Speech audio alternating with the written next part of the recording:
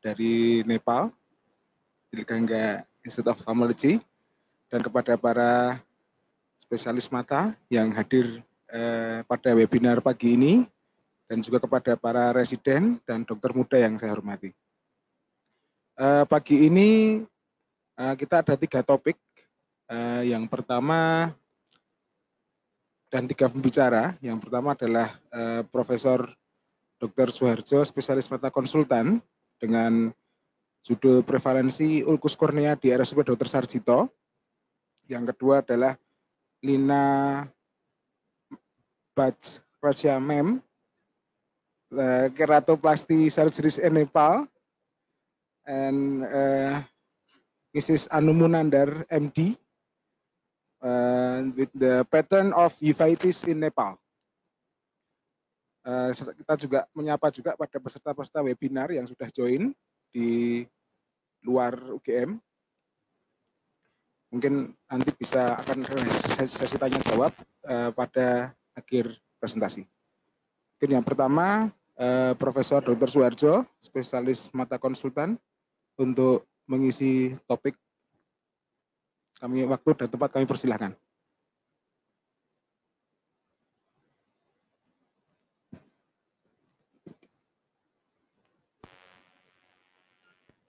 Selamat pagi. Selamat pagi. Good morning, Dr. Anu and Dr. Lena, cornea specialist and uveitis specialist from Tilganga Institute of Ophthalmology. Selamat pagi teman-teman, para residen, para co-asisten. We have a student from undergraduate, para teman sejawat. Pagi ini saya sebagai tuan rumah sekedar mengintroduksi kuliah. Sebenarnya ini asalnya kuliah kami co speaker special for you, but I will to give little information in my hospital. So I think it's very important in to work because we have some problem. Especially in corneal problem, especially in corneal donor. Jadi saya menjelaskan ini masalah ulkus kornea yang terus terang ini sebagai penyebab kebutaan di Yogyakarta dan Indonesia, seperti halnya di Indonesia dan negara sedang berkembang. Jadi ini termasuk beban kita sebagai penyebab kebutaan kornea. Slide berikutnya. Ya. Jadi sebagai pengantar, ya pada umumnya karena penyakit kornea di Indonesia lebih banyak karena infeksi, ya terutama mikrobial infeksi, yang terutama adalah bakteri, jamur, virus dan parasit. Ya. Maybe similar in Nepal, maybe Dr. Lena, similar. The total data ini menunjukkan cukup besar kasus-kasus mikrobial keratitis. Tapi yang penting adalah memang negara-negara tropis itu 10 kali dibandingkan negara-negara yang non tropis. Oleh karena itu kita menyebutnya sebagai silent epidemic, jadi wabah yang barangkali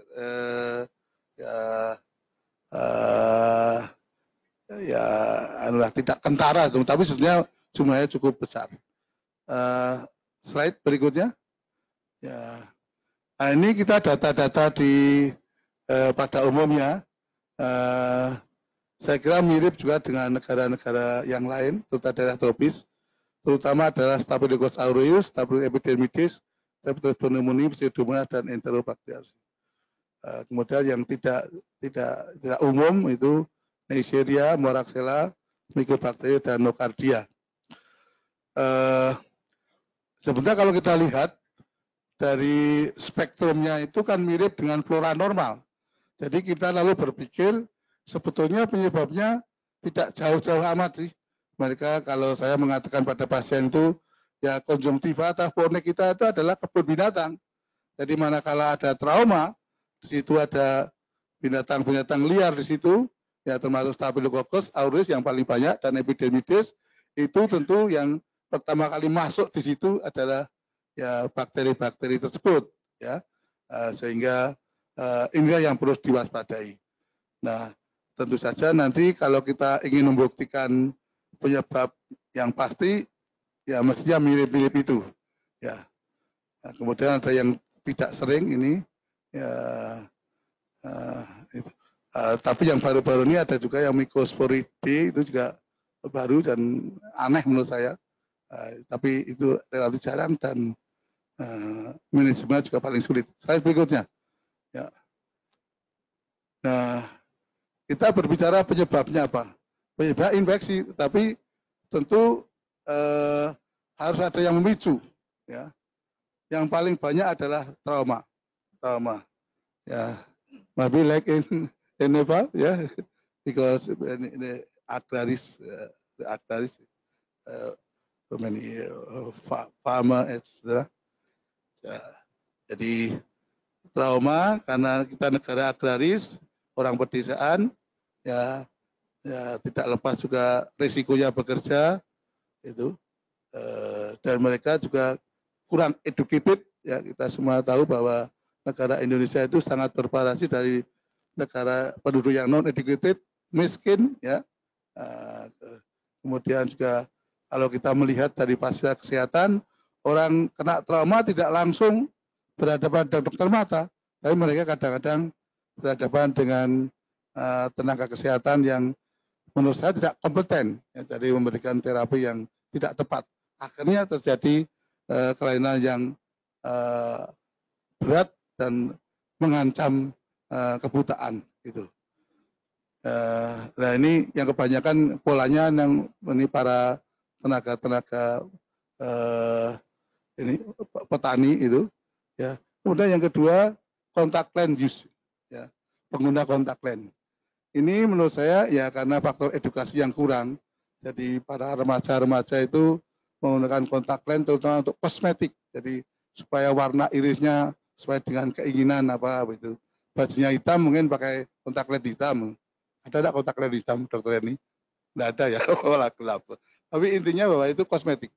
Jadi dan mereka melupakan atau tidak tahu kaidah-kaidah yang digunakan kontak lens. Jadi kontak lens itu kan menimbulkan lapar oksigen. Orang lapar kira-kira mudah infeksi enggak? Mudah infeksi kan? Karena metabolisme banyak anaerob. Ya, kemudian produksi ATP berkurang dan sebagainya, lalu mudah infeksi. Nah itu, ini ada faktor edukasi. Ya, saya ingatkan aja nanti, terutama para koas ini, jangan pakai kontak lens lebih dari 6 jam ya. Itu membuat lapar oksigen ya jadi udim lalu mudah infeksi. Kemudian penyakit ocular surface disease itu ini terkait dengan dry eye misalnya. Orang-orang tua, kemudian yang paling bawah itu sistem imun yang terganggu. Ya, kemudian kadang-kadang ini kaitan dengan operasi palubra, kemudian HIV infeksi yang mulai meningkat. In Nepal, many cases with HIV, human immunotherapy, many cases rising, like in Indonesia. The next slide. Nah, ini sebagai pembanding saja data dari Taiwan. Taiwan yang mirip Indonesia, ya negara kecil, tapi juga ya masih menurut saya ya sebenarnya lebih tinggi sedikit ya. Tapi intinya bahwa saya ingin menunjukkan kebanyakan oleh karena bakteri, ya, nah, gitu. Ya, slide berikutnya. Nah, ini yang disadar sendiri ya dalam tahun 2015, maaf ya datanya agak terlambat, tapi yang penting kita mencerminkan bahwa kondisi di saat itu sebagai paskes 3 kayak apa, ya. Karena 79 kasus ternyata 53% itu adalah bakteri, ya. The most causes is bakteri. Maybe like in Nepal, maybe the most cases cause infection, what kind? Is fungi or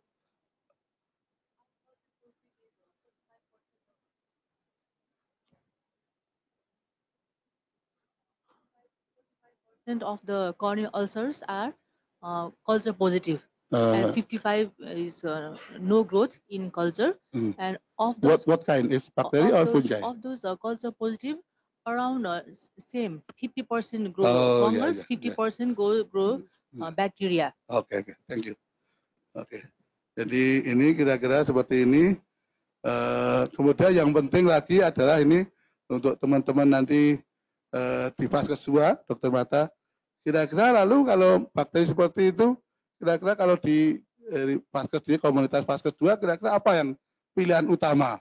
Ya, ini menentukan sensitivitas kita memilih amikasin. Jadi kalau mengenai dokter Popi dari daerah first lainnya itu saja ya. Dulu sampai sekarang kita kadang-kadang masih pakai septasidim. Tapi kita ada diingatkan dari komite infeksi saat itu, bukan septasidim loh, amikasin ya, supaya tidak cuma amikasin tidak tersedia dalam bentuk tetes, tapi harus dibuat dalam tadi injeksi. Ya, kalau tidak salah 50 mg per cc. Cuma harus disimpan di dalam es supaya tahan 2 minggu. Ya, jadi mungkin seperti dokter Popi menerima dari general practitioner, nanti ke dokter Popi langsung aja diberi seperti ini. Pilihan pertama, manakala kita belum tahu agent penyebabnya, kan kita tidak mungkin toh memberi pengobatan, tunggu kulturnya, nanti setelah perforasi. Ya, slide berikutnya. Ya, ini tahun 17 ya, tidak jauh berbeda. Just in my hospital, the majority is still bacterial, and the second is fungal. But the difficulty of identification of the agent is maybe some cases with fungal is not detection. Yeah, as we know in the literature mentioned about only 60% fungal infection can detect by culture. And we have 29% kulturnya negatif ya. Ini tantangan bagi kita. Saya bukan mengkritik mikrobiologi ataupun patologi klinik, tapi faktanya adalah demikian. Jadi biasa kesalahan yang pengambilnya atau juga petugasnya. Nanti kita harus otokritik kepada kita sendiri dan teman-teman kita sendiri. Sehingga itu menyulitkan kita dalam memanage secara tepat. Slide berikutnya. Ya, the next ya. Conclusion terus yang tadi. Nah, kita lanjut. Kita ingin lihat profil sebetulnya kondisi akhirnya kan infeksi kornea itu menimbulkan kekeruan. Is like the opacity of cornea still need about transplantation cornea like Dr. Lena due to keratoplastik. Jadi di Yogyakarta ini ini laporan dari Bank Mata Yogyakarta, kita punya 2 rumah sakit di Sarjito dan Rumah Sakit Jab. Kita melihat ada berapa nih? 28 pasien keratoplastik. Kebanyakan adalah pasca infeksi kornea. The majority is caused by infection and to make opacity of the cornea, and then need penetrating keratoplastik. Is about 47% infection. And the second is iatrogenic. Iatrogenic is like after cataract surgery and to make a bullous keratopathy. And then hereditary like dystrophy cornea, and then graft failure. Ya, ini kalau kita bandingkan dengan negara maju sangat berbeda. Di negara maju kebanyakan adalah herediter, ya. Itu kalau kita dilihat di literatur. Kita yang bulus dan yang banyak juga di negara maju adalah ini terkait dengan iatrogenik. saya tidak menyalahkan dokternya, tapi faktanya memang demikian. Yang datang ke kita adalah edema kornea persisten yang akhirnya bahkan menjadi painful dan membutuhkan keratoplastik. Slide berikutnya. Nah ini yang sampai 2019 ya kita melakukan 14 pasien ya, ini yang banyak malah iatrogenik gini. Ya, banyak pasien-pasien yang habis operasi katarak, biasa katarak massal juga. Saya tidak perlu menyebut ya, hasil operasi katarak saya sendiri juga ada beberapa yang dikombinasi endotel. Ya kalau saya melihat hampir semua seniornya pernah mengalami. Dan ini tren dunia, tidak hanya saya tidak menyimpulkan bahwa kita dokternya bodoh-bodoh, bukan begitu. Matt Oliva karena 2 tahun lalu juga menyebutkan, ya di Amerika juga begitu, bahwa dekompresi endotel merupakan momok dari operasi katarak di sana, apalagi era vakuemulsifikasi. Maybe in Dr. Lena in Nepal, how about the edema cornea persistent? Have many cases after cataract surgery? Have you many cases about edema cornea persistent? About 9% of keratoplasty for post-operative corneal edema. 9% of all the keratoplasties. And you do penetrating keratoplastic or maybe laminar like DSEC and DMEC maybe? For complicated bullous keratopathy after cataract surgery, we do PK keratoplasty. But for those who had a nice anterior chamber and no vitreous loss, in those cases we do laminar keratoplasty. But those with aphakia and vitreous, so in that case we do. Ya, di sana masih mayoritas penetrating keratoplastik. Ya, if you meet about maybe still edema cornea persistent, maybe not bullous keratopathy, but still edema cornea persistent. You do laminar keratoplastic or penetrating? Sorry, I question. If you have case with the edema cornea, might be 2 months after cataract surgery, you meet edema cornea persistent, edema cornea. You direct to penetrating or you do dissect atau laminar keratoplastic? Post-operatively, I wait for 3 to 4 months because some corneal edema they clear even after 3 months. So I wait till 3 months, and after that, once the post-operative inflammation is already gone, eye is quiet, then I assess, and I prefer to do laminar keratoplasty, DSEC. Ya, thank you. Nah, ini Dokter Reni nanti bulan apa? Dokter Reni maybe next year will go to and study about we have received our application. Ya, baik. Berikutnya, ini kita simpulkan bahwa kebanyakan problem kornea adalah infeksi karena bakteri. Kemudian sekali lagi saya menekankan bahwa ulkus kornea itu merupakan keadaan darurat karena dia mengancam menimbulkan melting, desmetokel, dan perforasi. Kalau sudah demikian itu penanganannya lebih sulit karena membutuhkan donor, donor kornea yang kita sangat terbatas. Dan thank you for Dr. Lena about collaboration. We receive some cornea donor from Nepal eye bank. Kemudian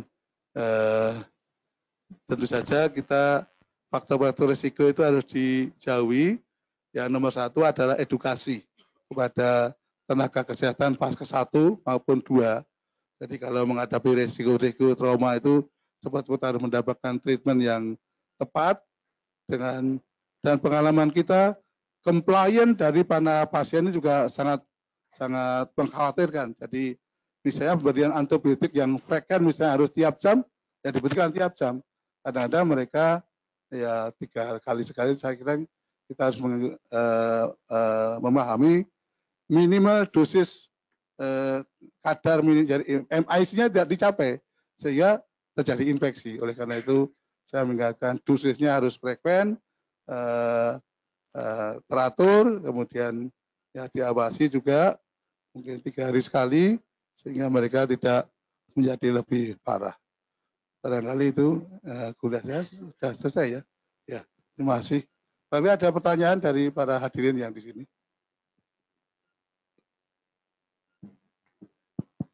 Terima kasih Prof. Suharjo atas kuliahnya. Mungkin pertanyaan dan tanya jawab setelah tiga-tiganya selesai, nanti dikumpulkan jadi satu. The next speaker will be Dr. Lina Bajrakarya with the topic about keratoplasty surgeries in Nepal.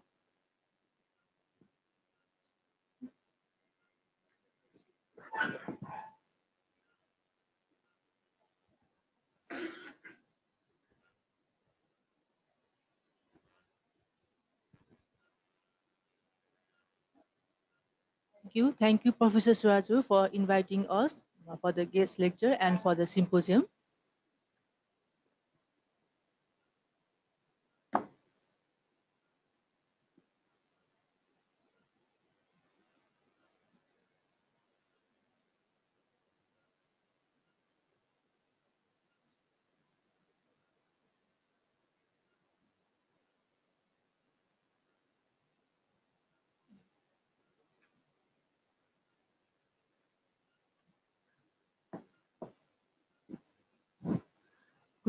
I'm going to talk about an overview of keratoplasty surgery and then indications of keratoplasty in Nepal.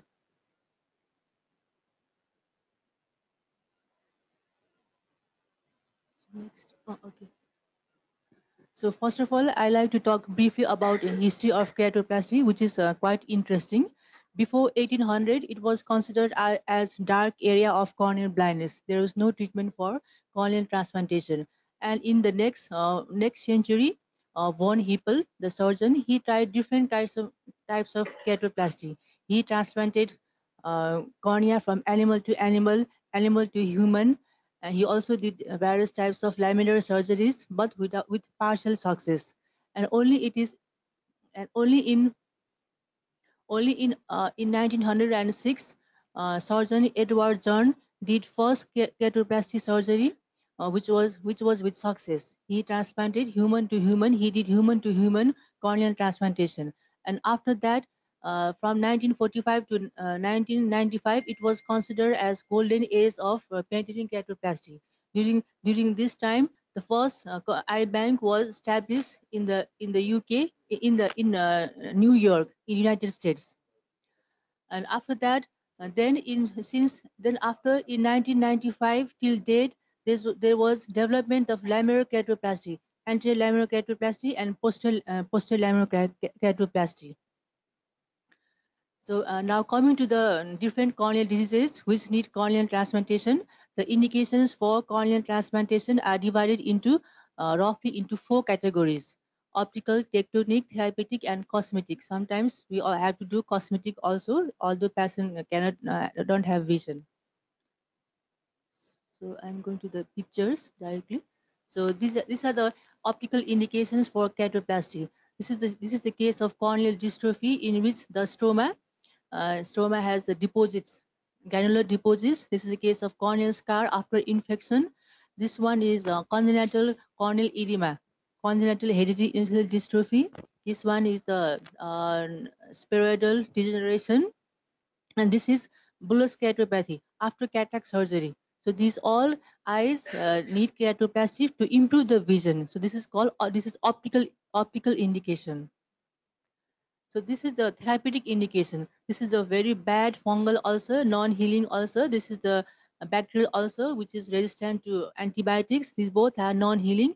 So this need corneal transplantation to remove the disease and to save the eyeball.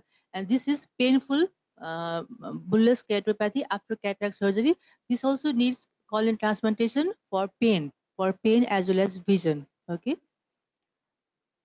And this is the tectonic indication in which the cornea is very thin. This is a keratoconus, very thin cornea. This is the keratoglobus. Whole cornea is thin and is bulging. It is spherical. This is cone shaped. Keratoconus is a cone shape. This is perforated bacterial ulcer. This is perforated fungal ulcer. This is a very thin ulcer, Murin's ulcer, which is because of autoimmune condition. So these all need corneal transplantation to make the eyeball strong. And there is overlap of the purpose. For example, this too is also known as also therapeutic purpose. It will make the eyeball strong as well as remove the corneal disease. And this keratoconus and keratoglobus, they improve the vision as well as make the eyeball strong. So there is an overlap of the indication. Okay. Okay, so I'm going to talk briefly about different types of corneal graft. This is the full thickness corneal graft or penetrating keratoplasty in which whole cornea is removed and replaced by donor. When the pathology, this is indicated when pathology is involving whole cornea like infective keratitis, full thickness corneal scars, as Professor Suarzo said. And the adenoid leukemia is common indication for corneal transplantation here. And for perforation, for vascularized scar, we have to do full thickness. And it can, some of the drawbacks of the PK or penetrating keratoplasty is that it can cause damage to ocular surface, iris, extrusion of lens, vitreous, increased chance of endophthalmitis, cystoid macular edema, long visual rehabilitation time, post-operative wound leak, and suture-related complications, increased chance of rejection. So that is why there is development of lamellokeratoplasty. Okay, so lamellokeratoplasty. So only the disease part is removed. This is the anterior lamellokeratoplasty in which the problem is in the stroma. So the stromal portion is removed and replaced by the donor tissue. The endothelium is intact. There are two types of lamellokeratoplasty. Anterior lamellokeratoplasty. One is, this is called maximum depth anterior keratoplasty, in which dissection is done from the sclera like this with the spatula, and the anterior portion is removed and replaced. And another type of anterior lamellokeratoplasty is deep anterior lamellokeratoplasty, which is done by big bubble technique. We inject air, the air will form a cleavage plane between the endothelium and the stroma, and we find that plane and dissect all the stroma. So in Tilganga, we mostly do this big bubble technique, deep anterior keratoplasty for keratoconus and corneal dystrophies. So the benefit of this, so this is the keratoconus of a patient in our clinic, and he underwent deep anterior keratoplasty. Endothelium is intact. He had sutures. So it is, it is indicated for superficial scars, squamous dystrophies, thinning because of Murin ulcer, and sometimes for squamous cell carcinoma, keratoconus, pterygium. We do anterior keratoplasty. This is an example of anterior keratoplasty. This is the dystrophy. This is post-operative. And so the advantage of anterior keratoplasty, no rejection of the endothelium, but the disadvantage is during surgery it can perforate. It can perforate, and we have to do PK. That is one difficulty during the surgery, and it also it can also have suture-related complications like PK, no? Because it has got sutures and sutures can be loose. That is the disadvantage. Another is, the third type is posterior keratoplasty, in which the endothelium, the disease is in the endothelium, the abnormality is in the endothelium. We remove the endothelium and replace with the endothelium and endothelium of the donor. So again, this is of two types. One is DSEC and one is DMEG. In DMEG, we remove only the endothelium. It is very thin and it is almost invisible. We have to stain with the dye. Okay, so only the desmus membrane is replaced, and here this includes little bit of stroma also. This is technically a bit easy to do the surgery. This one is a bit technically, there is a learning curve is high. So it is done in bullous keratopathy here in Indonesia. I think that there's one of the indication is bullous keratopathy for keratoplasty surgery.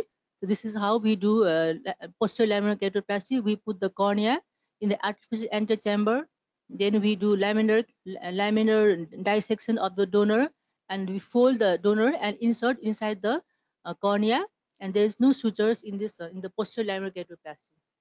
Okay, this is how we do uh, in our hospital. So posterior laminar keratoplasty it is stronger tectonically.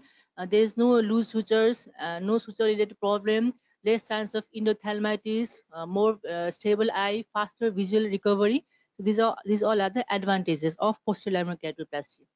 So in any corneal transplantation, we have to do pre-operative evaluation. It is same like cataract. I am not going into detail, but one thing we should do is we should evaluate and we should decide what type of surgery we want to follow, whether with a full thickness or partial thickness, anterior or posterior laminar, we have to assess it. And if there is corneal vascularization, sometimes we have to give subconjunctival avastin, bevacizumab, and this subconjunctival bevacizumab is anti-VGF, anti-vasoendothelial growth factor. It will retract the corneal vessels, and we also have to do such injection time to time to make the prognosis better. Okay, subconjunctival avastin we can do intraoperatively or after surgery. Okay, and of course we have to do B scan, all the details. I'm not going into detail. All it's like just like cataract. Okay, and prognosis of keratoplasty, and this keratoconus and corneal dystrophy, they have excellent prognosis. They have almost 95 to 100% graft survival, graft clarity at 5 years. And category 2 is very good prognosis. Bullous keratopathy, aphaky, corneal scars, they have around 80% graft clarity at 5 years. And this one, infective keratitis, opacities in pediatric group, vascularized corneas, they have fair prognosis, around maybe 50 to 60% graft clarity at 5 years, in 5 years time. And the poor prognosis is chemical injury, Stevenson-Johnson syndrome, multiple graft failure, and they are very poor prognosis. And in sometimes, if repeated graft failure occurs in these conditions, we have to do keratoplasty surgery. Okay, and keratoplasty is a different surgery in which it is also known as we put a plastic type of device in the cornea and implant. That is different than patent keratoplasty and other keratoplasties. So in the postoperative complications, I like to talk about graft rejection. This is the rejection of the stroma. We can see the infiltrates. This is a picture of the endothelial rejection. We can see very dense creatic precipitates and severe corneal edema. So this is the main fear after any patent keratoplasty.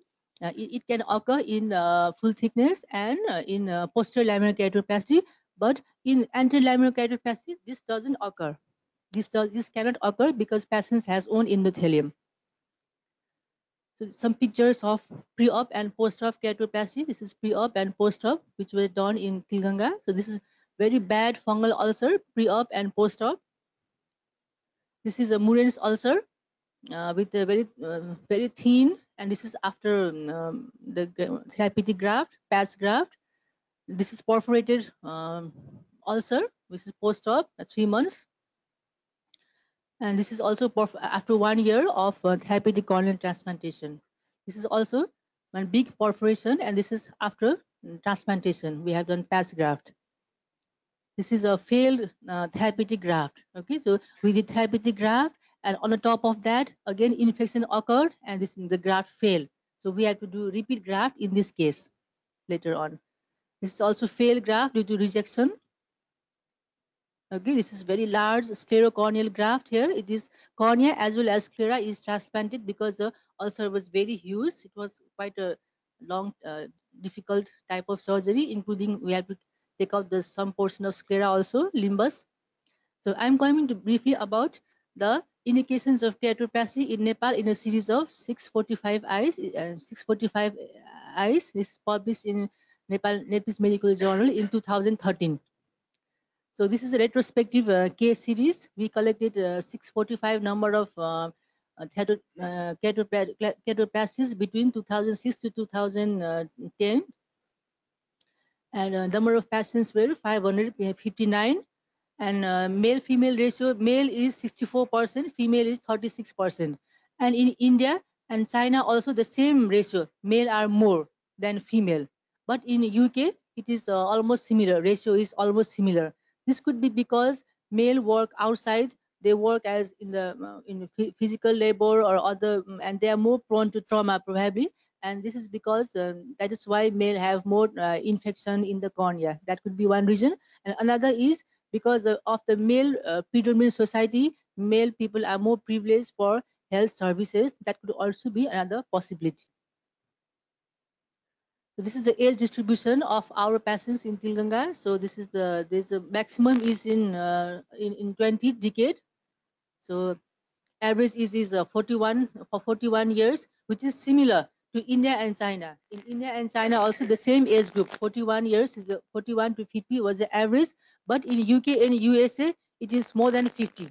54 to 63 is the average year of patients undergoing keratoplasty surgery. So, and I have divided age group into 3 groups, 15 children, working age group, and elderly age group. So these are 3 different categories of age group.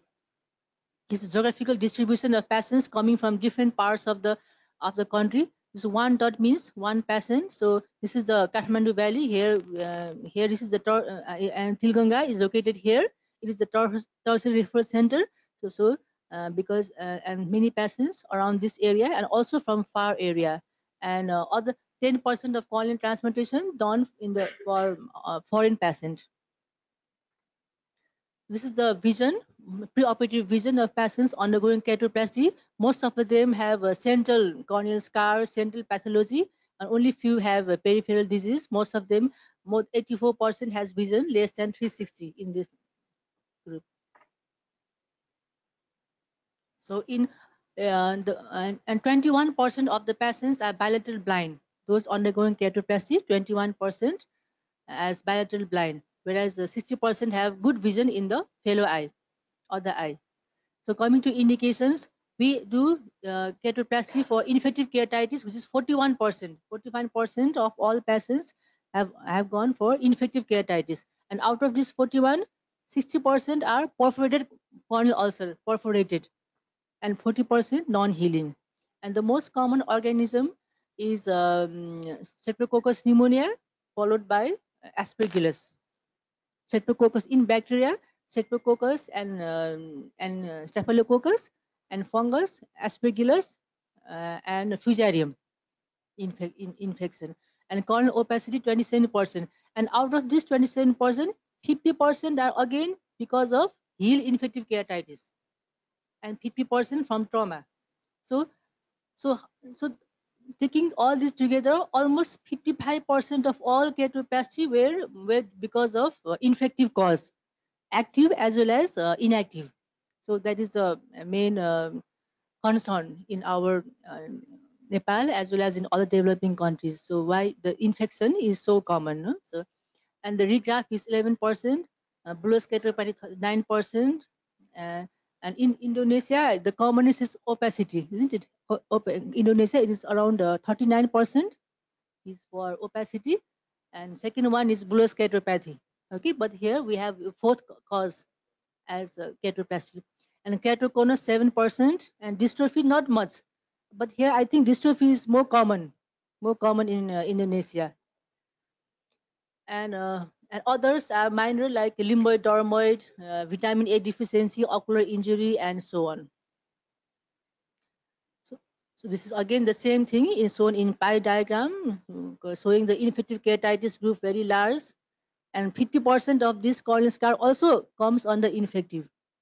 Okay, so a comparison of indications in India, China, and UK. So in UK, only 8% is for infective keratitis. For therapeutic keratoplasty in developing country, only 8%. And in China and India, again, infective keratitis and opacities are quite high. So this is the thing. You know? So bullous keratopathy is quite common in developed countries, which is 40% highest. So it is, and in Australia, keratoconus is the first indication in Canada and UK.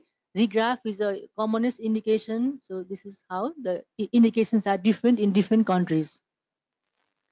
And Fuchs dystrophy is quite common in Europe and America. It is quite commonly done. So these are the causes of corneal opacity. I have mentioned around 50%. About 50% is because of. So coming to causes of graft failure, we have the reasons for graft failure is in 72% of cases, the graft fail because of endothelial decompensation, like rejection from glaucoma, cataract, decompensation, and in 13% graft fail because of again secondary infection on the previous graft. So this is bullous keratopathy. Most of them are because of cataract surgeries because we don't have much of Fuchs dystrophy. And in our hospital, mostly we do peritoneal keratoplasty because we have to deal with so much of infection. But nowadays we are also doing DALC and DSEC wherever indicated, and patch graft for peripheral ulcers. So this is the types of surgery we do in our last study. Most of them are PK. So I also compare the indications in different age group, in children, in working age group, in children, in working age group, in adults. And it has been shown that in all age group, the infective keratitis is quite common. In children, it is the keratoconus. Keratoconus is more common in children, and bullous keratopathy obviously more common in the older age group, whereas infective and opacity it is present in all the age groups. So summary, keratitis accounts for the corneal transplantation in 55% of total patients in Nepal.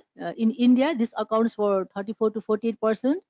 25% of the patients are bilateral blind who undergo keratoplasty. Majority of graft failure is because of endothelial failure. Bullous keratopathy is quite commonly done surgery in age group more than 50 years. In children, keratoconus is common indication. So summary is that we need effective corneal blindness prevention programs in Nepal and also in other developing countries. Thank you very much for your attention. Klaus. Thank you very much, Doctor, about the presentation. It's very important to us to know another knowledge and another different types of epidemiologic outside in Yogyakarta. Oke, saya juga menyapa untuk para peserta webinar, sudah tercatat 6 yang mendaftar peserta. Ini merupakan webinar kerjasama dengan UGM, dengan Tilganga Institute of TIO, Tilganga Institute of Ophthalmology. And the next speaker will be Dr. Anu Munandar. The topic is about pattern of uveitis in Nepal. Time is yours.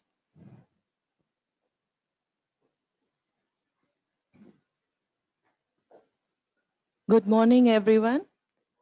I'm so happy to be here along with Dr. Lina. And thank you for inviting Professor Soharzo. We had very good time yesterday. We were very much taken care. Thank you for the hospitality you have given. When I see all of you and all the residents here, it reminds me of our resident from Indonesia, Dr. Henig Narula. She was with us for 3 years and she finished just last year and she came back to Indonesia. So she's always cheerful, and I remember her face when I see all these residents now. Here we see so many residents. We don't have so many. We have around 20, 22 all the time. I'm going to talk about the pattern of uveitis in Nepal.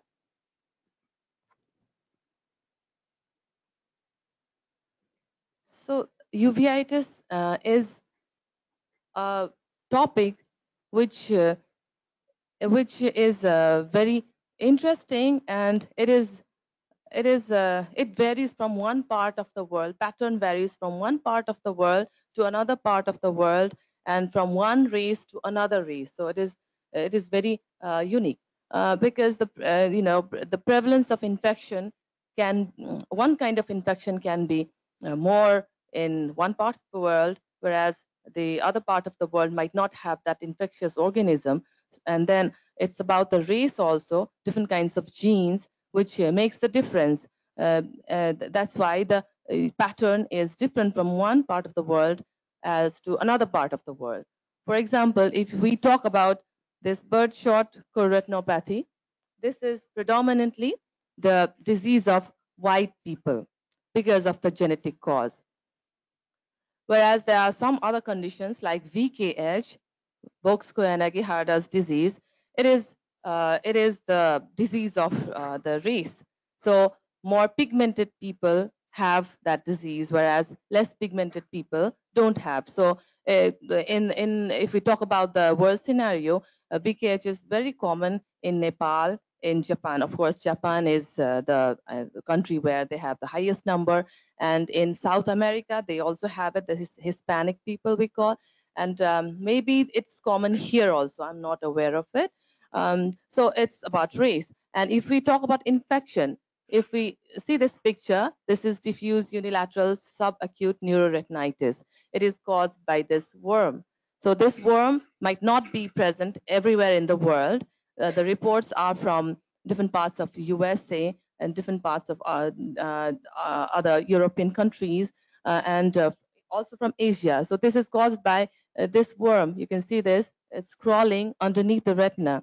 So this can be various kinds of worm, starting from Toxocara and it could be raccoon worm, it could be the hookworm of dogs. So it can cause diffuse infection in the retina and the optic nerve. And this is ocular histoplasmosis.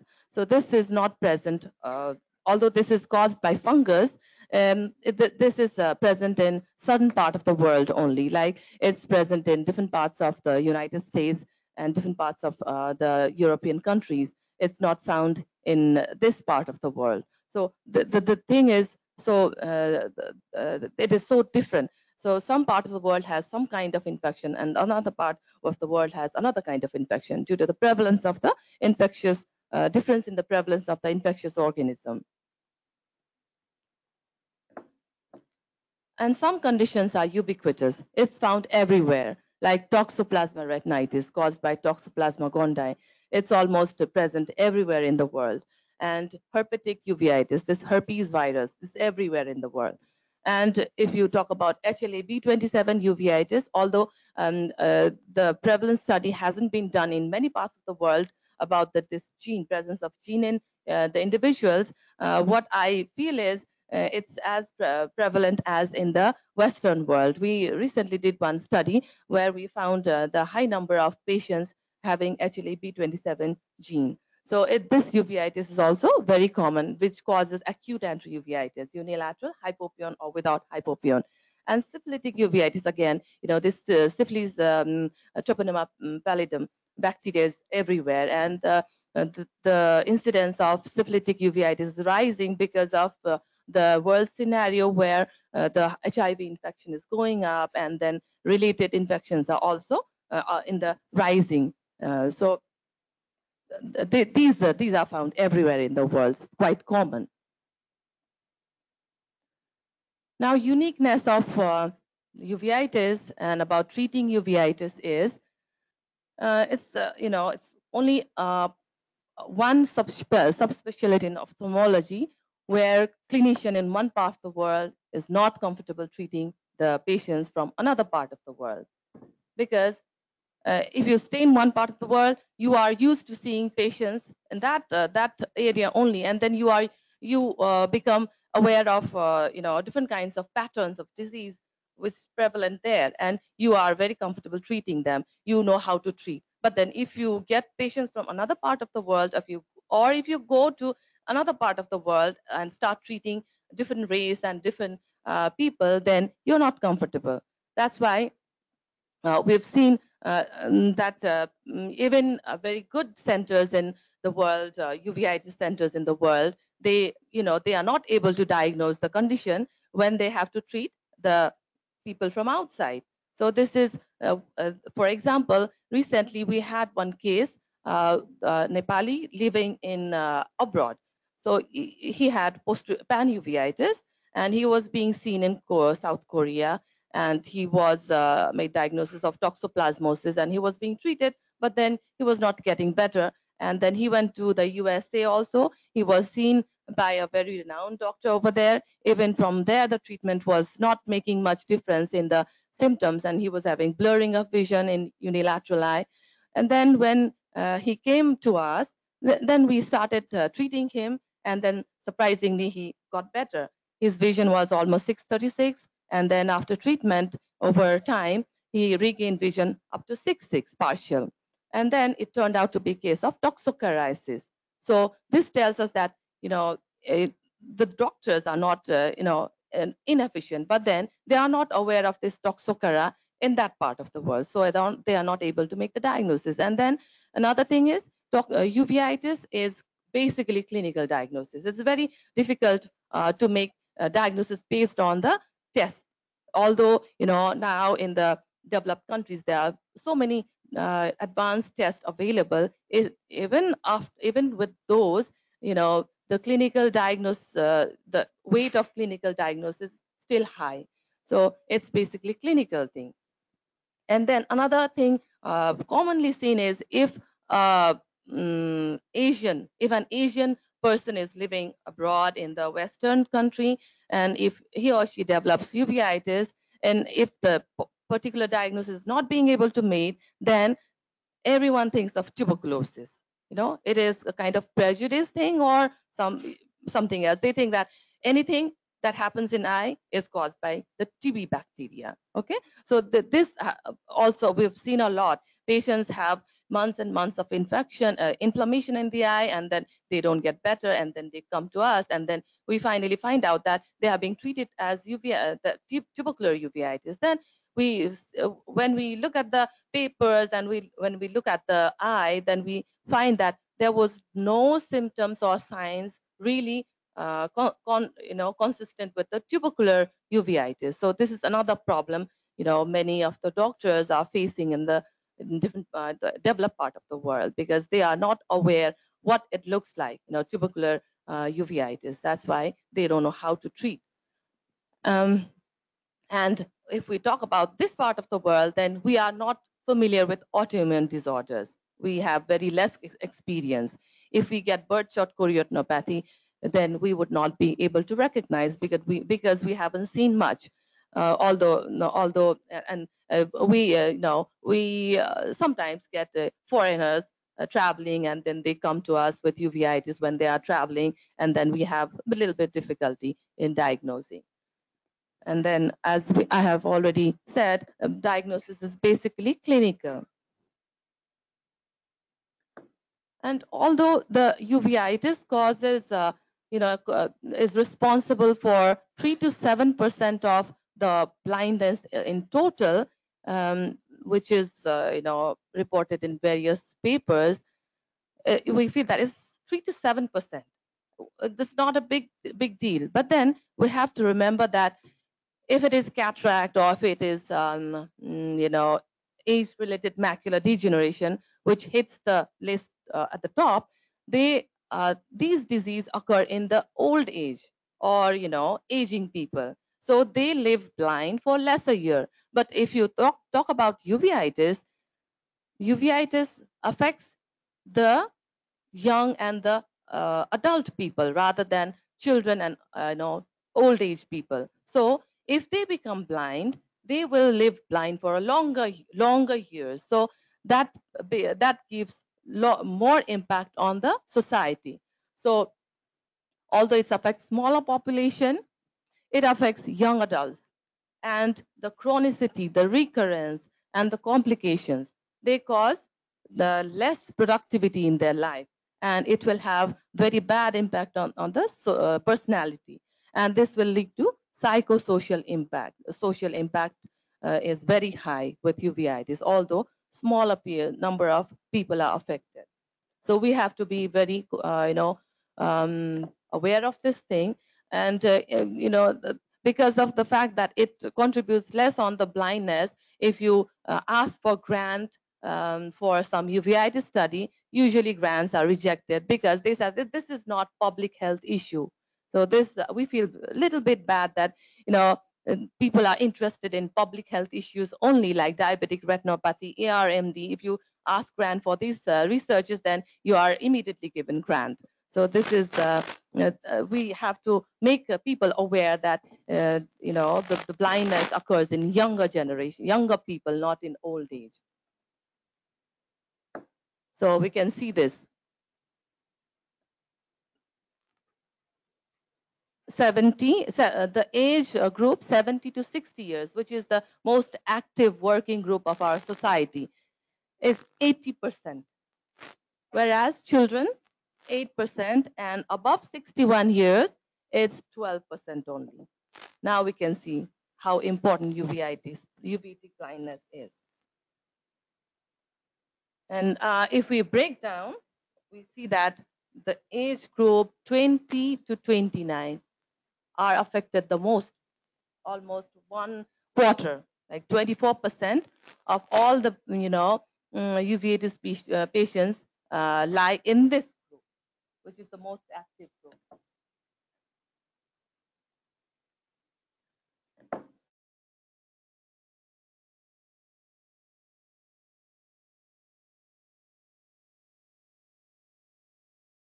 Equal, sorry.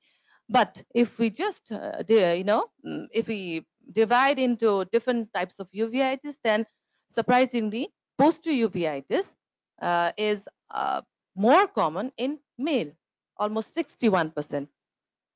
So males are prone to develop posterior uveitis. In terms of laterality and duration, we are happy to see that the limited disease is more than persistent, which is good. So it's like 2/3 is limited and 1/3 is persistent. In terms of laterality, again, it's good that more people have unilateral disease. At least, if they become blind, maybe only one eye will become blind, not two, if even with good treatment, best treatment. And ocular and systemic causes, if we try to find out, it's ocular is 31%, and systemic is 12%, and still idiopathic is high. We are not able to make diagnosis in a little bit more than 50% of cases. So it's very difficult to make diagnosis in uveitis. And infectious and non-infectious, infection is still bit more than non-infectious condition. Again, idiopathic, we know it's high. And anatomical uveitis, out of that, anterior uveitis is very common. It is the same in all parts of the world, I think. Anterior uveitis is little bit more than 50%, and rest is intermediate uveitis, and posterior uveitis, and panuveitis. So in terms of uveitis in Nepal, anterior is the most common, and pan comes at the second. Third is intermediate uveitis, and then posterior uveitis. In terms of infectious uveitis, leprosy is still there in Nepal. Syphilis is also present, and there are few percent of post-streptococcal infection. So this is a picture of a patient suffering from leprosy, and these are the rashes of syphilis. Okay. In terms of infectious ocular disease only, we talked about the infectious systemic disease. Now it's infectious ocular disease. Herpetic disease is more common, and then comes toxoplasmosis, then tuberculosis, and then Shapu. I'll talk about Shapu in a while. So this is a very typical toxoplasma retinitis. We all know, although the picture quality is not very good. This is tuberculoma, big big choroidal lesion from tuberculosis. And this is, of course, herpetic uveitis, which has caused, it's not very visible here, iris atrophy. In terms of non-infectious systemic condition, HLA-B27 disease is the most common, and then VKH is another common condition. So the hypopyon uveitis with HLA-B27, and this is the bamboo spine, which we see in the late stage of HLA-B27 and closing spondylitis. And this is the swollen disc and then serous detachment of retina, bilateral condition in VKH, where we get a lot of systemic findings like skin changes, poliosis, madarosis, and then you can see the vitiligo patches. And in the late presenters, we find sunset glow fundus.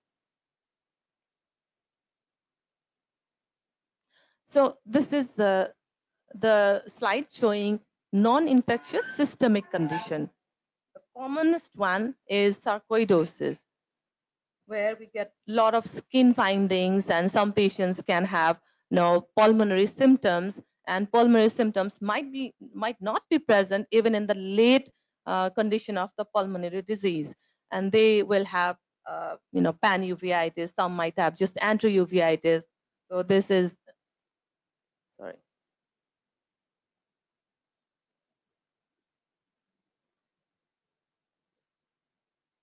Yeah, so this is vasculitis and sarcoidosis, known as candle wax stripping.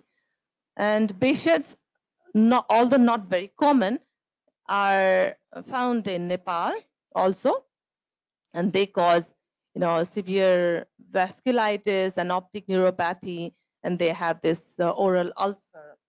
And sarcoidosis, I should say that it's usually underdiagnosed, and it is always confused with tuberculosis because they have very common features. This is that is granulomatous capes, and then it could be panuveitis. They both can have retinitis, choroiditis, so it's always underdiagnosed. So for making the diagnosis of sarcoidosis, again, the history is very important. Although there are some diagnostic tests which might help us towards diagnosis of sarcoidosis, like you can have ACE level, angiotensin converting enzyme level. You can check the Mantoux test, that is skin test, and usually it's negative if it is sarcoidosis. And then clinically, you should try to find out the skin conditions, because there are certain skin lesions which are very typical for sarcoidosis. So it's again, clinical diagnosis. So it is quite common. A non-infectious ocular condition, that means it's not associated with any other systemic condition in the body. That's Fuchs heterochromic iridocyclitis.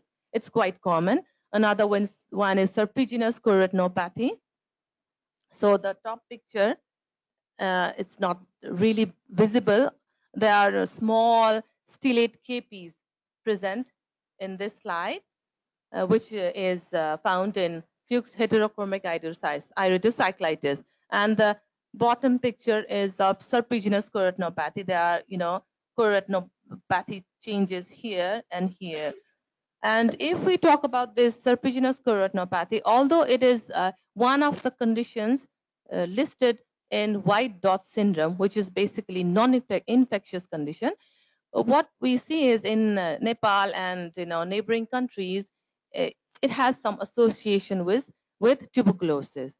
When we see serpiginous chororetinopathy, we always try to find, try to see whether it has some connection with tuberculosis. And many a times we find that if you don't treat with anti-tubercular medication, they keep recurring. They might become bilateral. So if the Mantoux test is positive, if it is bilateral, if it is recurrent, then we always think of treating with ATT. And surprisingly, we find a very good result. After treating with ATT, they do not recur. So it has some connection with infection also somehow. And another condition is Postner-Schlossman syndrome, where the intraocular pressure goes acutely high with very minimally inflamed eye. And sympathetic ophthalmia, which occurs after penetrating trauma or intraocular surgery, is also present. And lens-induced, that is, hypermature cataract, can lead to uveitis if it is not treated on time. It's still there in Nepal, although we've been fighting for cataract blindness and we have been able to succeed a lot, but still, small percentage of patients are still not getting the treatment on time because of the lack of healthcare facility, and so they develop uveitis due to the hypermature cataract. We know that posterior uveitis can be divided into retinitis, choroiditis, and retinal vasculitis, neuroretinitis. So in terms of posterior uveitis, toxoplasmosis is the most common one. I think it is true in various other parts of the world as well. And tubercular uveitis might be different in other parts of the world, but in Nepal, it's still prevalent. Toxocariasis, which I was talking about in the beginning, is also seen. Cysticercosis, again, is also quite common. You can see this lesions, very typical of Toxocara choroiditis. And this is, of course, cysticercosis. And in case of posterior uveitis, we are able to find out the cause more frequently than other part of the uveitis. A little less than half, half of the cases are idiopathic, whereas more is in more of the cases we know the diagnosis. In terms of pan-uveitis, again we will be talking about Shapu, which is very common and unique to Nepal. Toxoplasmosis, of course, BKH, and focal herpetic retinitis. This is not a very common condition recognized everywhere in the world, but when I searched the world literature, I found very few reports. We know about acute retinal necrosis, which is very common everywhere. I mean, not common, but it's found everywhere in the world. But it is this focal herpetic retinitis is a bit different. That be only one single, retinitis patch, and it is usually in the posterior pole or very close to the mid periphery of the retina, and it is associated with panuveitis or just posterior uveitis, and this is caused by herpes virus. So this is less common, but it is found in Nepal. And now if we talk about Shapu, it is seasonal hyperacute panuveitis. It is abbreviated as Shapu. And it is so far reported only from Nepal. It affects children basically. Around 75% of the patients are children, and only 25% are adults. And what happens is it comes in a form of outbreak, and they come with unilateral acute onset of pain, redness, photophobia, and usually children are not able to say that they have less vision in that eye, and it's taken as conjunctivitis in many cases. And by the time the diagnosis is made, it's already late, because within 2 or 3 days, I become blind from severe inflammation, and most of them present with hypopyon. The feature is very much consistent with endophthalmitis, any kind of endophthalmitis. And then in the past, nobody knew how to treat it. It was treated with various agents like immunosuppressives, steroid, and everything, but it did not give good result. And later on, what we found out that when we give intravitreal injection of antibiotic, they recover dramatically if they come on time. That is within 24 to 48 hours. They recover completely. They have, they regain 6/6 vision, even if they had presented with hand movement or count finger vision. So this is a mystery yet, because we haven't been able to reach to the conclusion what actually causes. But we have done various studies which have shown very much positive relationship with this moth. You can see this moth. This is called Gazelina moth. We have done one epidemiological study which shows that the children who had come into contact with this moth have developed this condition. And not in all cases, but 10% of cases, we have found the follicles, hair follicles of those moths in different layers of cornea and even in the antechamber and the antrovitreous phase. But it's only 10%. And many, almost 50% of patients, more than 50% of guardians say that they had been playing with this moth because, children are always attracted to insects. And these are so pretty and they like touching them, and some naughty children will kill the moth with their hands or broom, and then they will rub their eyes, and then the next day or so they develop this severe inflammation. And in one of our studies, which is still not published, we found Streptococcus pneumoniae very commonly inside the vitreous. It's almost like all total, the bacterial growth was nearly 40%, and the predominance was of Streptococcus pneumoniae, and rest was Staph aureus. If it is adults, then Staph aureus is grown more frequently. If it is children, then Streptococcus pneumoniae. So we still don't know how the moth and this bacteria is connected. There might be some connection which we still have to find out, but then it is basically Streptococcus pneumoniae, endophthalmitis. And we all know that whenever Streptococcus gets inside the eye, the outcome is always very, very poor, no matter whether it's from post-operative endophthalmitis or traumatic endophthalmitis. Whenever we have Streptococcus growing in the from the vitreous, we know that the outcome is very, very poor. So it's not surprising that the Shapu children, when they come late means 3 days later, then there's no chance of saving the eye. They become tricycle. So this is very unique in Nepal. And intermediate uveitis, it's a bit depressing because idiopathic is almost 95%. We are not able to find out the cause. And out of known causes, pars planitis is common. Again, pars planitis means it's diagnosis of exclusion. When we don't find anything, we call it pars planitis. If it is bilateral snow banking in a young middle-aged patient, then it's pars planitis. And sarcoidosis can also cause intermediate uveitis. In terms of anti-uveitis, herpetic uveitis is more common, and the second is HLA-B27 disease.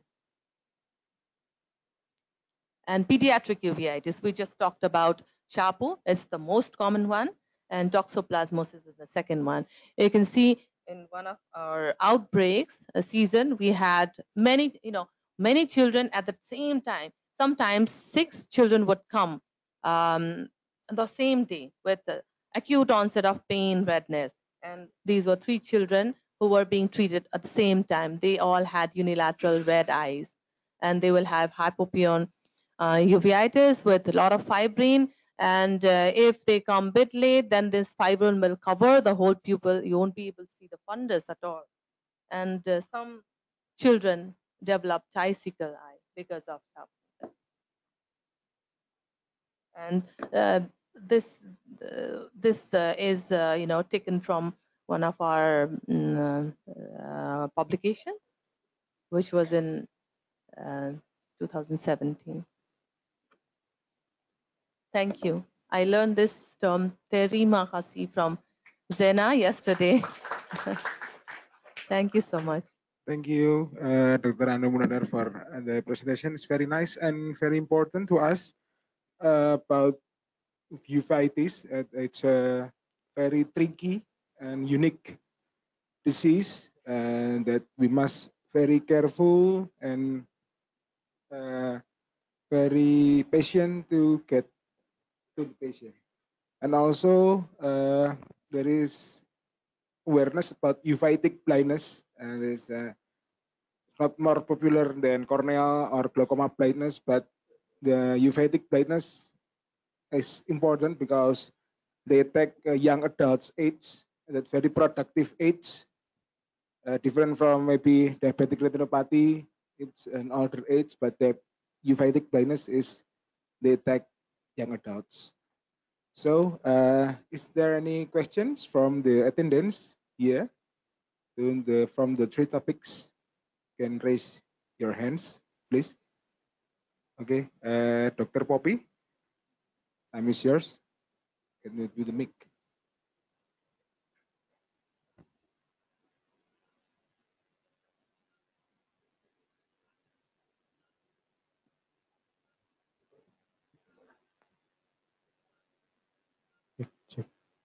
Cek. Terima kasih. Pertanyaan pertama kepada Prof. Suharjo tentang antibiotik yang digunakan. Jadi di rumah sakit saya itu kadang-kadang cari amikasin juga sulit. Tadi kita Prof bicara tentang amikasin, tapi di presentasi disebutkan bahwa amikasin and trimethoprim sulfamethoxazole. Jadi kalau tidak ada amikasin, bagaimana cara menggunakan trimethoprim dan sulfamethoxazole ini dengan benar? Apakah mungkin misalnya saya milih yang trimethoprim dan sulfamethoxazole ini, Prof? Matur nuwun.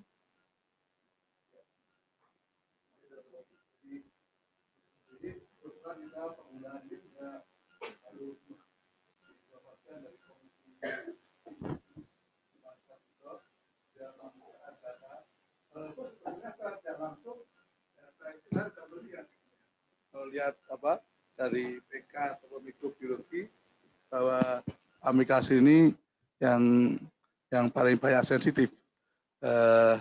Ya kalau persoalan ketidaksediaan, saya kira kok ya itu bisa tersedia, dia bisa tersedia, ya nanti ya, diusulkan pada. Karena begini, komisi farmasi kadang-kadang kalau tidak ada permintaan juga tidak ya. Cuman selama ini kan saya makanya septasidim. Kalau di Europe infeksi kan misalnya endophthalmitis kita pakai adalah yang spektrum adalah septasidim. Tapi ternyata ya memang ini juga kita harus mengkritisi juga. Sudah aja di lab-lab kita kok amikasin ini yang spektrum yang sensitif terhadap bakteri-bakteri yang kemudian masalah sulfamethoxazole itu memang derivat sulfa. Seandainya agak sanksi itu yang itu hanya dipakai oral. Padahal kita selalu berpikir kalau derivat sulfa itu takutnya adalah reaksi hipersensitivitas. Saya ini tidak pernah menggunakan, jujur saja. Hanya kadang-kadang pada kasus-kasus toxoplasmosis, tapi toxoplasmosis juga takut. Tapi toxoplasmosis juga penggunaan sulfadiazin, buku-buku lama masih menyebutkan demikian. Tapi sekarang ini untuk infeksi yang menggunakan obat-obat itu kami sudah menggunakan yang lain lebih aman, terutama dari reaksi hipersensitivitas. Saya melihat kasus-kasus ya, Stephen Johnson itu bukan makin sedikit, tapi makin banyak, dan itu sangat menurut saya sangat berbahaya. I want to know, Dr. Relena, according the causal of infection, what kind do you choose about antibiotic based of maybe sensitivity in maybe and TEO? What kind do you use the mostly the antibiotic? It might be we not yet know about maybe the result of culture, not yet. What kind do you use? In our hospital, the commonest organism is gram positive. Almost 90% are gram positive organism. Streptococcus pneumonia, followed by Staphylococcus and Staphylococcus aureus, and then Staphylococcus epidermidis. 3 common organisms. And for Streptococcus, because we have to think of what are the commonest organisms. So, and what kind do you the most I choose? prefer, and according to latest sensitivity report, cefazolin. Cefazolin has the highest sensitivity against Streptococcus and Staphylococcus. It has almost 92% sensitivity for the gram-negative organisms. So I prefer to use cefazolin, and in combination, cefazolin or amikacin, cefazolin amikacin combination, or I use single drug therapy of moxifloxacin, which is around 85 to 90% sensitive against gram-positive organism. And if I know the organism, I give only that antibiotic. For example, if I know it is Streptococcus pneumonia, I give either cefazolin or moxifloxacin. But if I don't know the organism, if the culture is negative, then I have to think of broad spectrum antibiotics. So I have to combine cefazolin with gram negative organism also, for gram negative also, no? When organism is not known, because gram-negative organisms are very virulent and they can be rapidly progressive, unlike gram-positive. So that is what I do. So amikacin is used as maybe we have suspect as gram negative. Yeah, for gram-negative. Ya, itu. Tapi saya kira pilihan-pilihannya and with don't available amikacin, what kind do you use? If we have no amikacin, maybe. If no amikacin, other like gentamicin and tobramycin, which are of the same group, and if gentamicin and tobramycin is not available, then moxifloxacin is also okay, because moxifloxacin can act against both gram-negative and gram-positive organism. It is broad spectrum. So when organism is not known, moxifloxacin is quite a good drug, because it has broad spectrum of antibiotic, and for gram-positive, it is even better. It is around 90% sensitive, and for gram-negative, it is around 80%. So I use moxifloxacin. Okay. Thank you. Jadi memang kelihatan tidak lazim kita mengkasih prioritas. Takutnya kita hanya tersedia dalam bentuk tablet. Sulit kan bikin tetes. Kalau injeksi sih sangat mungkin. Jadi saya pikir masih ada alternatifnya, tobramycin tadi ya. Memang di saat itu juga menyebutkan tobramycin masuk dianjurkan. Gitu. Terima kasih. And Dr. Lina, kami juga membuka kesempatan buat peserta webinar yang di luar GM untuk memberikan pertanyaan via chatting, via chat ya. Mungkin ada pertanyaan lagi dari peserta yang hadir di sini. Dr. Reni, silakan.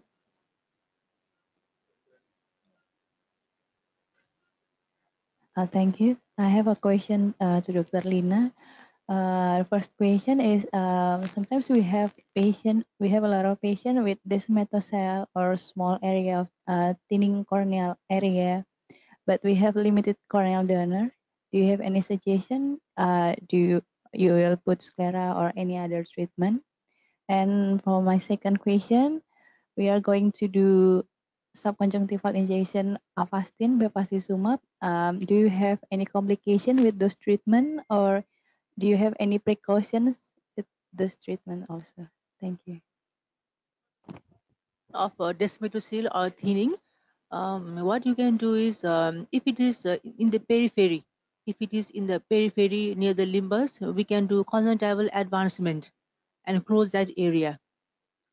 Okay, and yeah, of course you can use sclera also.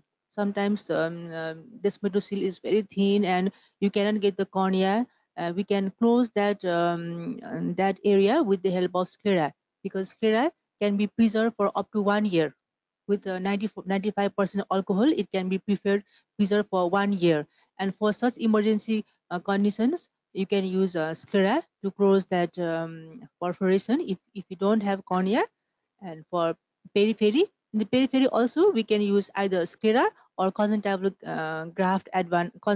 advancement from the from the limbus, and in that way we can save the eyeball. And later on, when we have corneal transplant, when we get cornea, we can do surgery for visual rehabilitation. What thickness of sclera?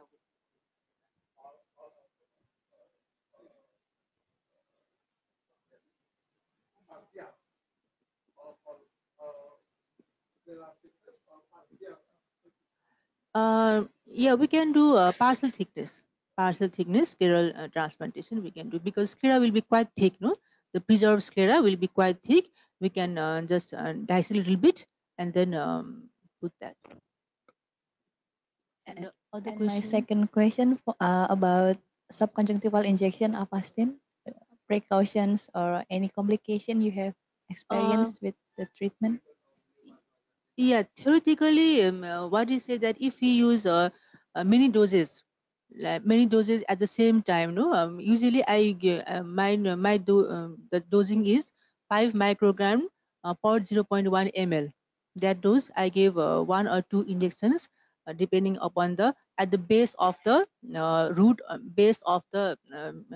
the vessel, main vessel, no, not at the vessel, but just around the blood vessel. So if you give more in one dose 0.1 ml, but if you do more like 0.1 ml 2-3 injections at the same time, there is some chance of ischemia, corneal ischemia and edema. So usually I give 1 or 2 doses, but I repeat at after some time, after 3 months or 4 months. But if you do 3 or 4 injections at the same time, it may cause ischemia and corneal edema. Okay, but I prefer to give at interval, maybe 3 months time. Okay, thank you. Dr. Lina, is there any questions? Prof. Harjo? About to prevent of graft rejection, but using maybe immunosuppressant. Do you have experience about using Sandy Moon or maybe the other immunosuppressant medication? Because in Jakarta, many cases is caused by post-infection. So I think have potential of rejection or inflammation. Maybe do you have experience about the using immunosuppression like maybe cyclosporin, etc.? Okay. In my slide, I have there is one slide in which I have categorized corneal disease into 4 different categories. One with a very good prognosis, very excellent prognosis, and one other. There is one group fair prognosis, in which therapeutic corneal graft, vascularized corneal graft, repeated graft failure. They have not very good prognosis for graft survival. Those with vessels, they can reject again and again. In the same way, therapeutic corneal transplantation, they can reject again and again. So in that cases, we have to give steroids for even a longer time, or sometimes we have to, those patients we have repeated graft failure, we cannot stop steroids at all. We have to give continuously lifelong. Those patients with recurrent graft failure, and for keratoconus and for corneal dystrophy, pseudophakic blue scleropathy, usually I stop steroids within 1 year to 1.5 year. I stop. But for other and of course we have to warn the patient that if they have any symptoms of pain, redness, they have to come immediately, because that can be sign of infection. No. You use topical or systemic? I use or topical. Topical. Always topical.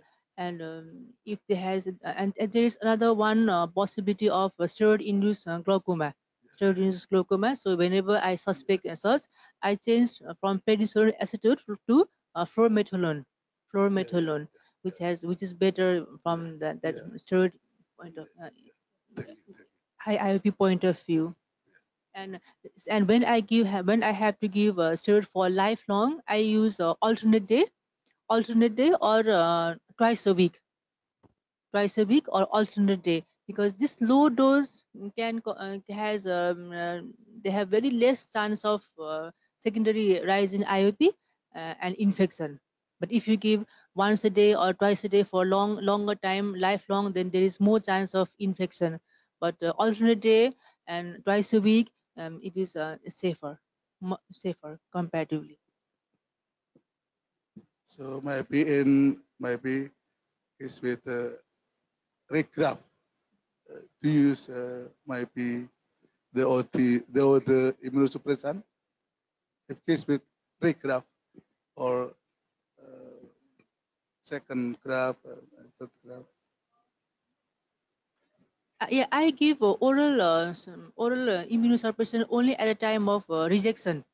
When patient has got rejection, I give steroids every 1 hourly, or sometimes even half an hourly for 1 or 2 days. And if doesn't respond, then only I give oral steroid, and I taper over 3 to 4 weeks. But I don't give oral steroid for quite a long time. Okay, thank you. I one question for Dr. Anu. I interest with shampoo. Maybe in Indonesia have this shampoo, but I don't yet make diagnosis. I think maybe to have maybe good standard if to make diagnosis of shampoo uveitis, because sometimes we have pediatric uveitis, and then I know the bad prognosis, but like endophthalmitis, but like So you have experienced such cases.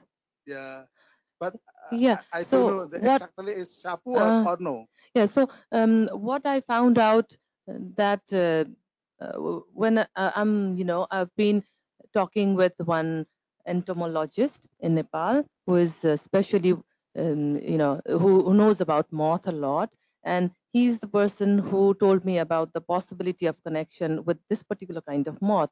And he said that since this moth is found in many other parts of the country, the disease should be present in other parts of the world as well. And not surprisingly, I've seen patients from India, few patients from India, and one patient from Bhutan with similar features. And one patient from Bhutan was sent to me to confirm the diagnosis, and it was, a shampoo. So, and that moth is present in Indonesia also, according to what I learned from that entomologist. The moth is found in India, Bhutan, Indonesia. So I would not be surprised if you had seen such case. So it is basically, severe panuveitis, but then it looks like endophthalmitis. So did you see the same condition in that child? Yeah. So they present with hypopion, and in the early stage, the pupil is covered by the fibrin most of the time, and you're not able to see the fundus. And if you do B scan, you get very minimal vitreous changes, very minimal vitreous echogenic shadow, and you would take it as normal.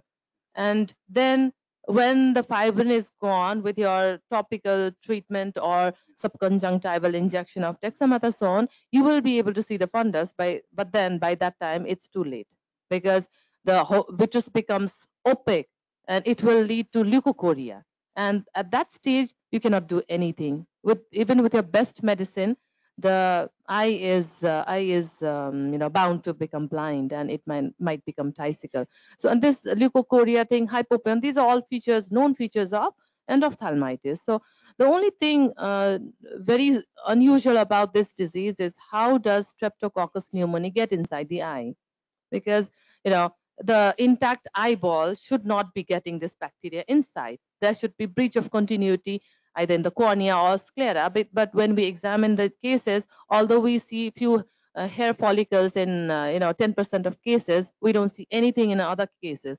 All we have seen is some rough cornea that I've been seeing quite frequently. The cornea is very rough, but it's not like full thickness defect. So it's very unusual for the bacteria to go inside the eye, although we know that the bacteria is the common harbor in the conjunctival sac and of course in the nasal mucosa. So the bacteria is present around the eye, but how does it get inside the eye? So this is confusing. So if you get such cases, since we know that anti-uveitis or hypopion anti-uveitis in children is very uncommon, so it's not common. So if you see hypopion uveitis, then immediately you should think of endophthalmitis, be it Charcot or it could be something else, but then endophthalmitis has to come in our brain as the differential diagnosis, I should say. And then you have to tap vitreous and give intravitreal antibiotic as soon as possible. And you say we meet about the initiator was endocrine endophthalmitis. So without the history of trauma, etc. So no trauma. All they give history is about contact with moth. That's all. And then we always try to rule out the possibility of trauma, because children play, especially in the village area. The parents would go to farm and the children are left alone to play with the siblings or the friends, and they are not parents would not know even if they had trauma. So we try to rule out. So whenever we see some we find some history of possible trauma, then we would consider that as traumatic endophthalmitis. But then the clinical feature would be very much similar. And then we clinically also, if we try to rule out the possibility of trauma, sometimes yes, children parents would say that my child did not sustain any trauma, but then the eye turned red, and you scrutinize the cornea, then you will see small, it could be a small pinpoint lesion, but then you can make out that children had been playing with the needle, and then the cornea, the eyeball was poked by the needle. So in such condition, we level it as traumatic endophthalmitis. But if there is no history of trauma and there's no evidence of trauma, then we label it as endogenous endophthalmitis or Charcot. And then the Charcot has another peculiarity, that is, it is more common in one particular season. That's why it was termed seasonal hyperacute panuveitis. So it's common in the autumn season. It starts mid-August, and the peak is in the September. Almost more than 50% case will come in September. And then it's not every year, it's every other year the outbreak is very, very strong. And in the year in between, there might be very few cases. So this is unusual. Although we have seen such similar kind of cases throughout the year also. So we call it sporadic cases, but an outbreak would be in every alternate year in autumn. So this year is supposed to be the outbreak year. So we are anticipating cases which will start from mid-August this year. Okay, thank you. Maybe the last question. Sometimes we have case with picky eats pocoyanarchy under syndrome, but the patient is have maybe a problem in gastrointestinal, so we cannot accept it with steroid. So what kind of medication for PKH? Yeah. If you are not able to treat with steroid oral, is the question. Yes, we are treating with available immunosuppressives. The available immunosuppressives in Nepal is methotrexate, azathioprine, and we have these days mycophenolate mofetil as well. Cyclosporin is there, but then it's quite costly. Mycophenolate mofetil is also costly. So in our clinic, we try to use this methotrexate and azathioprine as frequently as possible whenever needed. Methotrexate is also good. We have been able to treat 1 time every week. Every week, yes. Every week we give, like, according to body weight, we can start with 10 milligram per kg. No, 10 milligram. And then, if it is not showing enough response, then you can go up to 15 milligram per week.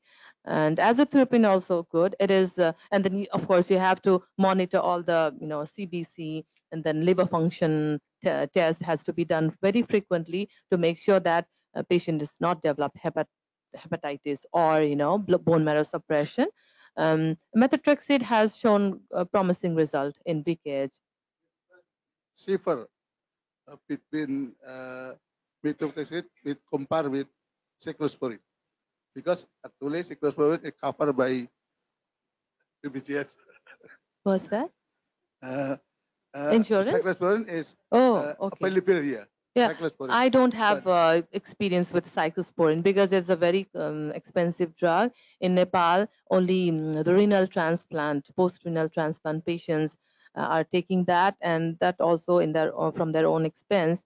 And for uveitis patients, there's no such insurance coverage. So there's no point giving, because you're sure that patient will be lost to follow-up. They won't not come because they don't have money for buying medicine. So what I try is methotrexate and azathioprine. And now these days, the biologics are also available, but with difficulty. Patients they themselves have to get from India, or there's one institute, rheumatology institute, where the drug is made available, but it's very, very expensive.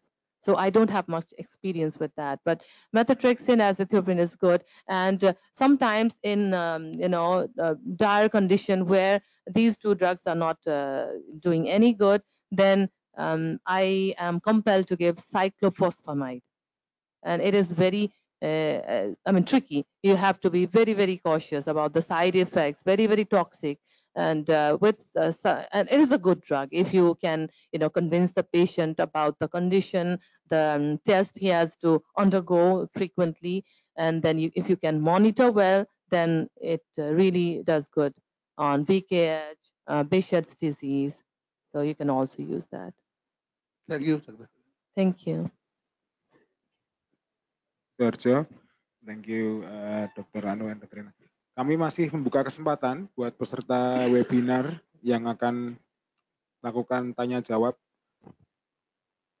Belum ada ya? Oh ya. Mungkin bisa langsung via chat. Mungkin ada pertanyaan lagi dari peserta yang hadir di sini. Presiden atau dokter muda boleh tanya. Mumpung ada ahli-ahlinya.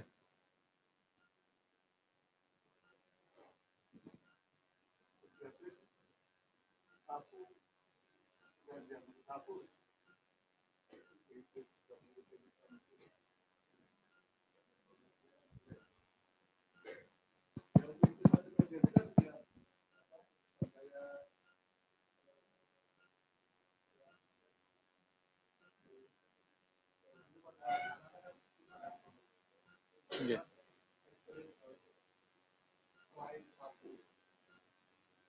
Yes, thank you, Dr. Proharjo,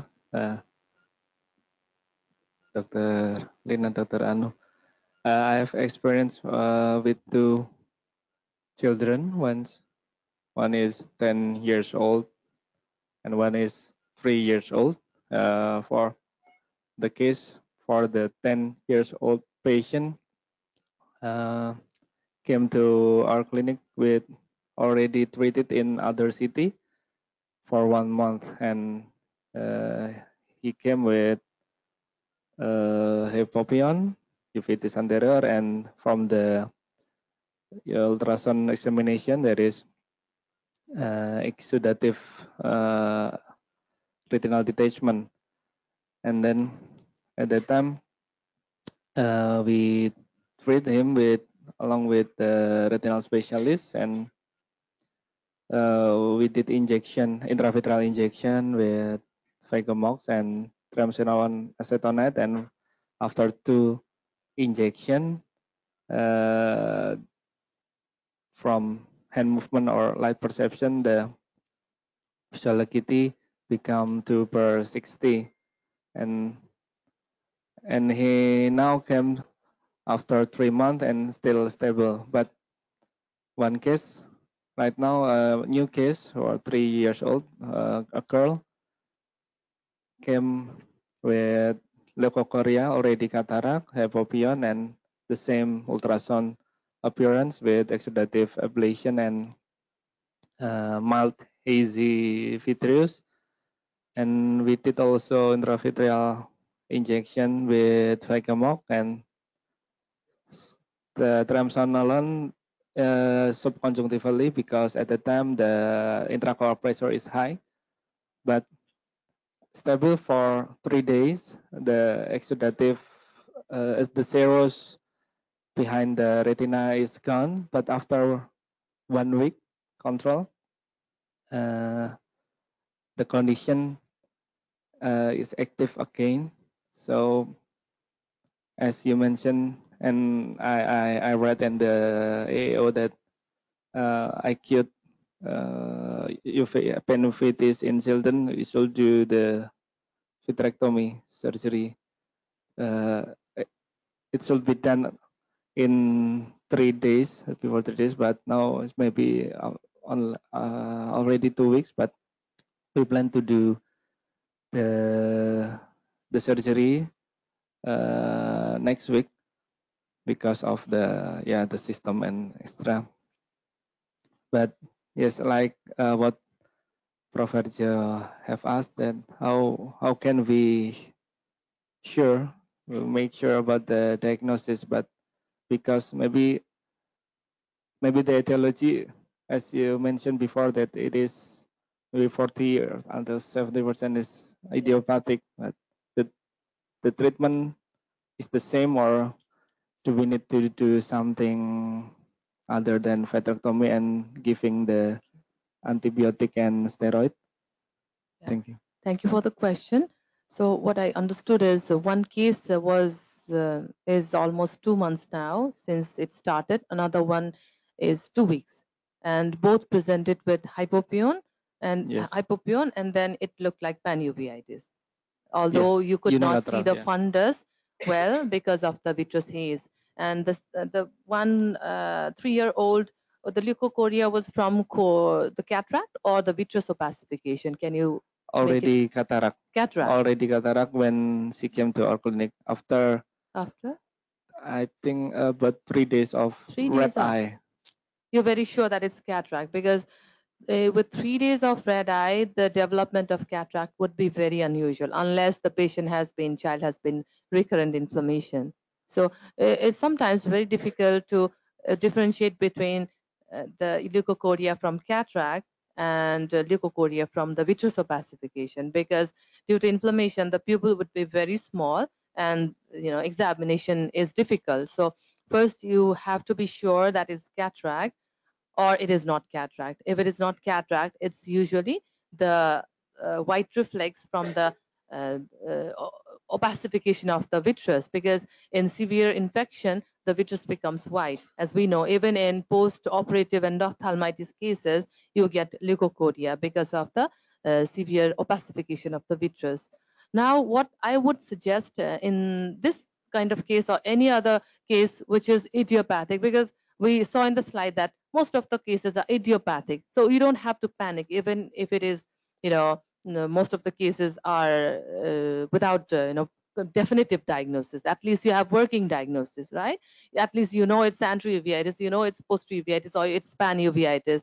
So utilizing whatever you know, you can do a lot. So with uveitis, it's the key thing is not about knowing the underlying cause. Okay, the key thing is first to treat the symptom. Treat the symptom. That means if you see hypopyon anterior uveitis, you would definitely not first try to find out the cause, but then you would give cycloplegic, you would give topical steroid as frequently as possible, and then only you will think about the underlying cause. Because to start steroid and cycloplegic, you don't have to think about the underlying cause. It can be given in any condition, be it infectious or be it non-infectious. So main thing is that. Another thing is you have to counsel from the very first day. You have to counsel the patient or the guardian about the severity of the condition, about the natural course of the disease, about the gravity of the condition. And then the counseling is very important, because it's not like conjunctivitis. You treat with 1 week of medication and it's gone. It might recur, it might become chronic, it might affect the vision. That counseling is very important. Otherwise there won't be compliance of the patient. they will not believe you, and they will go from one center to another. So you have to tell the patient or the guardian about the severity of the condition. And then another thing, only lastly, you start the treatment, and then you now try to find out the underlying cause. Okay, for that you do several tests. Even before sending tests, history is very, very important. You can't send the patient for test without history. If you see a patient stooping down, not able to put chin on the slit lamp, then you already have diagnosis, and the patient has hypopyon anterior-uveitis. So what is the diagnosis, residents? Patient stooping down, a young patient in his 35 years, I would say, not able to put the chin on the slit lamp, and patient came with acute onset of unilateral hypopyon anterior-uveitis. So what is the diagnosis? Anybody can guess? A ankylosing spondylitis affecting the here and back. Do you have to send any test? Not at all. The diagnosis is in front of you. So you have to look at the patient's appearance. You have to look at the, you have to, take history. That's important. Now, again, coming back to that thing, you have hypopyon, you have, inflammation everywhere. What I would suggest is, even if you don't know the diagnosis, first you put the differential, hypopyon, around hypopyon. So hypopyon can be present in ankylosing spondylitis related disease, HLA-B27. It could be present in herpetic infection. It could be present in very rarely, few reports have been there on tuberculosis also, although it's not very common. And Behçet's, okay? Behçet's is very common. I mean, hypopyon is very much associated with Behçet's and hypopyon. Now, could it be Behçet's in that child? Because Behçet's is seen in children also. Again, it could be bilateral. Usually it's bilateral. So that condition was unilateral. Maybe it's not Behçet. And Behçet's, they can present with acute onset. And usually they have cold hypopyon. That means eye is not that red or painful. Again, you try to rule that out or rule that in accordingly.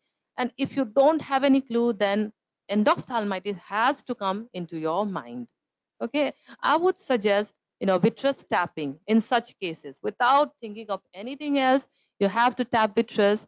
If the vitreous tap is dry, you tap aqueous, or you can tap both simultaneously. And they give intravitreal antibiotic without steroid, because you still don't know whether it's infection or not infection. So you would want to first take care of infection. And secondarily, you might give antibiotic steroid also if you see some clinical response. So we always do the same. We always consider endophthalmitis as one of the potent possible condition. And then tap vitreous, aqueous, give intravitreal antibiotics, send the tab for gram staining, KOH, and culture sensitivity all, and then we wait for report. And clinical, response is very important. Even if you find no bacteria, no fungus, then but still, if you find the clinical improvement, then you can be sure that's this culture negative endophthalmitis. So I would suggest that. And you start the topical steroid and topical cycloplegic right away. Don't wait for that, okay? And then antibiotic topical, well, you can start. There's no harm, okay?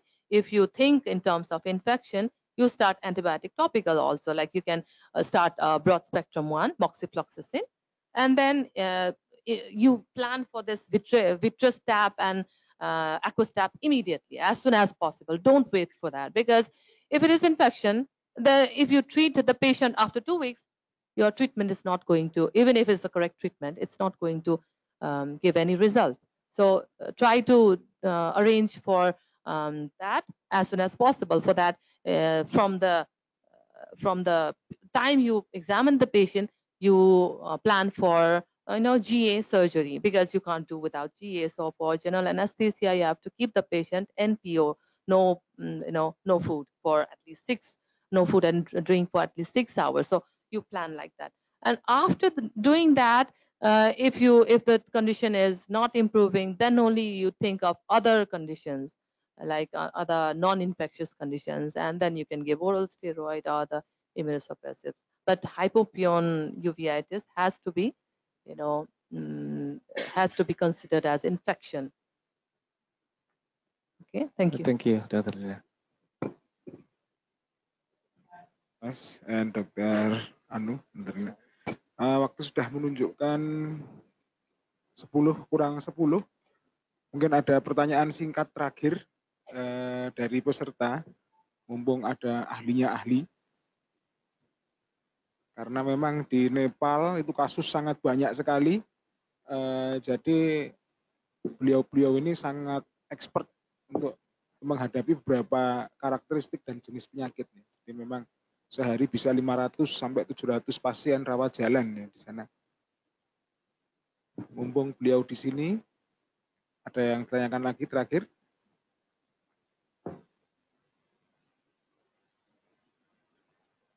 Mungkin kalau tidak ada, kita cukupkan. It's about the time. It's already almost 10 a.m. Very thank you, many thank you for Dr. Lina and Dr. Anu for sharing your knowledge and experience. Is very important to us because in Tilganga TIO there is many much cases, and it's automatically the case is very many, and so it's very different from here. Maybe the cases in Yogyakarta is not as much in TIO. So maybe you are more experienced and more get knowledge from us. Thank you for your sharings, and give applause to before we stop this webinar, we will give a souvenir to the guest speaker.